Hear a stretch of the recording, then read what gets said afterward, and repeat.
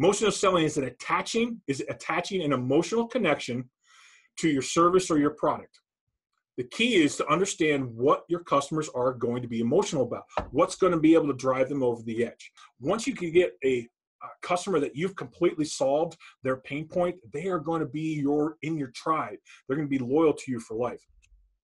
All right, so here's the 4 stages. The 4 stages of emotional selling is you just go right through these things. Number 1 is you've got to build your relationship. Number 2 is you got to be able to create the value. This is from your features and your benefit side of things. Number 3 is having the emotional value greater than the MSRP, the logical value greater than your MSRP. And once you've done these 3 steps, you get to the last and the final stage, which is, hey, I put down the price and the MSRP is okay.